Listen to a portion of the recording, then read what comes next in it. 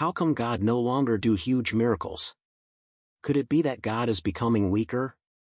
During a heated debate, the renowned intellectual Christopher Hitchens boldly positioned himself as the ultimate devil's advocate for the Catholic Church, particularly in the context of miracles.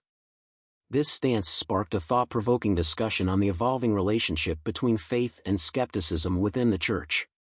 One cannot help but ponder whether the traditional role of challenging beliefs and advocating for critical examination, as embodied by the devil's advocate, is gradually fading within the institution.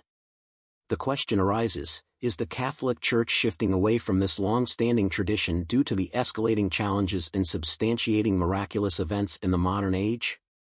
As society progresses and scientific advancements shed light on phenomena that were once attributed to divine intervention, the credibility and plausibility of miracles have come under increased scrutiny. The rise of empirical evidence and rational inquiry has led to a more critical approach towards claims of miraculous occurrences. This shift in perspective raises important questions about the role of miracles in contemporary religious discourse and the extent to which they continue to shape faith and doctrine within the Catholic Church. One intriguing aspect to consider is the evolution of miracles as depicted in the Bible.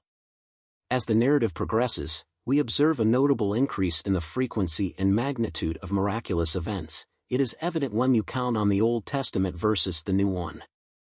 This phenomenon raises the question of whether miracles served as a convenient narrative device employed by the biblical writers to elucidate phenomena that defied their comprehension. It is conceivable that many occurrences attributed to divine intervention in ancient times might have been natural events or misunderstood phenomena. It is especially possible to Jesus' resurrection. The transition from attributing every unexplained event to the direct hand of God to more mundane occurrences like seeing religious figures in everyday objects like toasters could be viewed as a shift in human perception and interpretation of the divine. Who could argue rationally that a blur is not Jesus? This transition may reflect a progression in human understanding and a reinterpretation of the supernatural in more relatable and accessible terms. Throughout human history, people have looked to divine powers to explain the mysterious, the miraculous, and the unexplainable. But as science advances, it seems that the need for miracles is shrinking, or at least our perception of what qualifies as a miracle has changed. A humorous image circulating online captures this shift perfectly, showing a decline in God's miraculous powers over time, set against the rise of science and technology. The image's graph marks notable miracles attributed to divine intervention in the past, creating the universe, flooding the planet, causing plagues, walking on water, curing diseases like syphilis, and, in the modern day, the appearance of religious figures on toast. It humorously suggests that as human knowledge has grown, the miracles ascribed to divine power have become less grand and more mundane. The result? Science and medicine have started to fill the gaps once left to divine mysteries. The God of the gaps concept. This image highlights a concept often referred to as the God of the gaps. In short, when humanity doesn't understand something, like disease, natural disasters, or even the origins of life, we tend to attribute it to God or another supernatural force. In ancient times, the thunder was a message from the gods, lightning, divine wrath. Disease was a punishment, and natural disasters were signs of an angry deity. Over time, science has provided explanations for many phenomena that were once shrouded in mystery. We now understand that lightning is caused by static electricity, earthquakes by tectonic plate movement, and diseases by pathogens. With each scientific breakthrough, the gaps where we used to place God have shrunk, shifting the source of awe from divine mystery to natural law. The case of syphilis, from punishment to penicillin.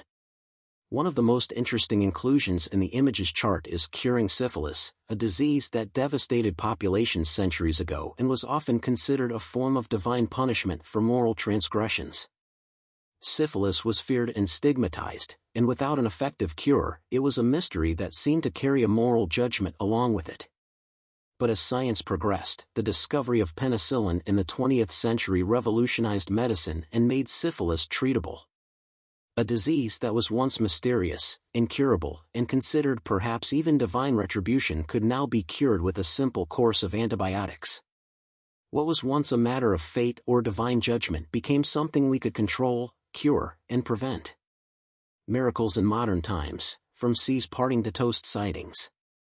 The image humorously notes that, while once we looked for miracles in the parting of seas or the curing of incurable diseases, today's miracles often appear in far less dramatic forms, like the occasional apparition of a religious figure on toast or a shadow resembling a saint. These occurrences, although cherished by some as signs of divine presence, reflect a shift in the scale of miracles over time. Science and medicine have effectively demystified much of what ancient people would have seen as miraculous. Today, we know how diseases work, how to prevent and cure them, and why natural phenomena occur. As science and understanding advance, the miraculous, or what we need from the miraculous, seems to retreat into more personal or symbolic realms. Does this mean there's no place for the divine? Some might interpret this trend as diminishing the role of God in the modern world. However, others argue that understanding the workings of the natural world can deepen spiritual beliefs rather than replace them. For many, the awe and wonder of scientific discovery and the vast complexity of life and the universe still leave room for a sense of divinity or purpose. The God of the gaps may be shrinking, but that doesn't necessarily mean that spirituality is fading. Instead, it may mean that spirituality is shifting, moving away from literal interpretations of divine intervention toward a broader, perhaps more metaphorical understanding of faith, purpose, and existence. Conclusion: science and the evolving nature of miracles. The image's portrayal of God's miraculous power diminishing over time serves as a light-hearted reminder of how human understanding has evolved. Science continues to fill in gaps in our knowledge that were once attributed to divine power, and as a result, what we consider miraculous has changed. Today, the miraculous may not be found in parting seas or instant cures, but in the advancements of medicine, the marvels of technology, and the everyday miracles of human resilience and discovery. For some, the scientific journey itself is a kind of miracle, revealing the intricate workings of a universe far more complex and awe-inspiring than we ever imagined. And in that, perhaps, there is still room for both science and faith to coexist, not in competition, but as different lenses through which we seek to understand our world.